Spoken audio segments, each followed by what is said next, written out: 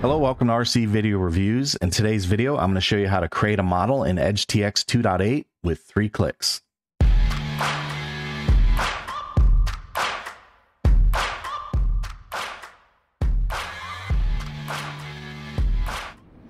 EdgeTX is a very competent firmware for these radios, and it's got a lot of features. Sometimes it takes a little while to get used to all the different things you can do on the radio. What I like to do is just show you how simple it is to create a model on EdgeTX 2.8. Fair warning though, I'm running EdgeTX 2.8 release candidate 3. That means the final version of 2.8 is not yet out, and in order for you to see what I'm seeing, you'll have to flash a version of 2.8. Wouldn't recommend doing that on a production radio just yet. Wait for the developers to finish 2.8, and when it drops, go ahead and install it, and you'll have the same exact functionality you're about to see. I told you on EdgeTX 2.8 you can create a model in 3 clicks, so let's count them out. From the main screen, you can long press the model button, and that'll bring up the model selector. So here's click number 1.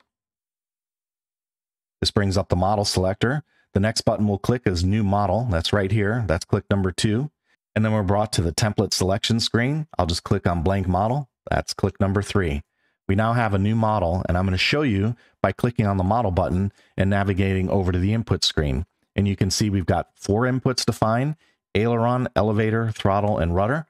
Next, I'll click on the mixer, and you can see we've got 4 mixes defined. There's channel 1, 2, 3, and 4 with aileron, elevator, throttle, and rudder. Next up are the outputs. There are no labels assigned by default. We use the stock channels 1 through 4. And when I move the aileron stick, you can see I have movement on the output for the aileron going left and right. Keep in mind, because I don't have it bound to a receiver, there's no signal actually leaving the radio. But if I did have a bind, this output line indicates what would be being sent from the transmitter to the receiver.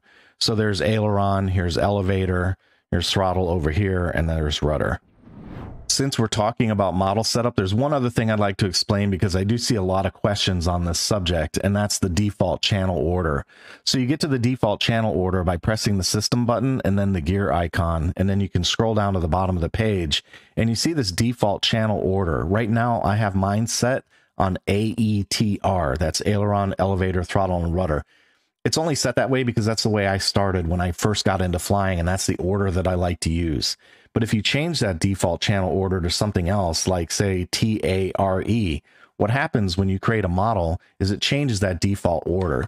So remember, if you look at my inputs example from the model we just made, I have AETR. I'm going to create a new model real quick by long pressing the model button and then clicking New Model and then Blank Model. And you can see when I click on the model button again and go to the inputs line, we've rearranged the default channel order from AETR, which is what I use, to TARE. I produce a lot of videos on EdgeTX, and as such, I see questions around the model creation wizard quite often. My suggestion to you is just get rid of it. This demo showed you just how easy it is to create a model with 3 clicks. In my opinion, the model creation wizard, I understand the nature of it. It's to make it accessible and make it GUI based so people can easily understand the process of creating the model. But trust me when I tell you, it's real simple just to ignore that and use the built-in model creation function in EdgeTX. It'll literally make your model in 3 clicks. I hope you found the video informative, and if you did, please consider subscribing and hitting that notification bell so you know when new videos hit the channel. That's all I've got for today. Take it easy and go fly something. Hey, if you like the work I do here on RC Video Reviews, please consider joining me on Patreon. For about the price of a cup of coffee, you can help me keep making videos just like this one. If you'd like to help out, there's a link in the description and on your screen.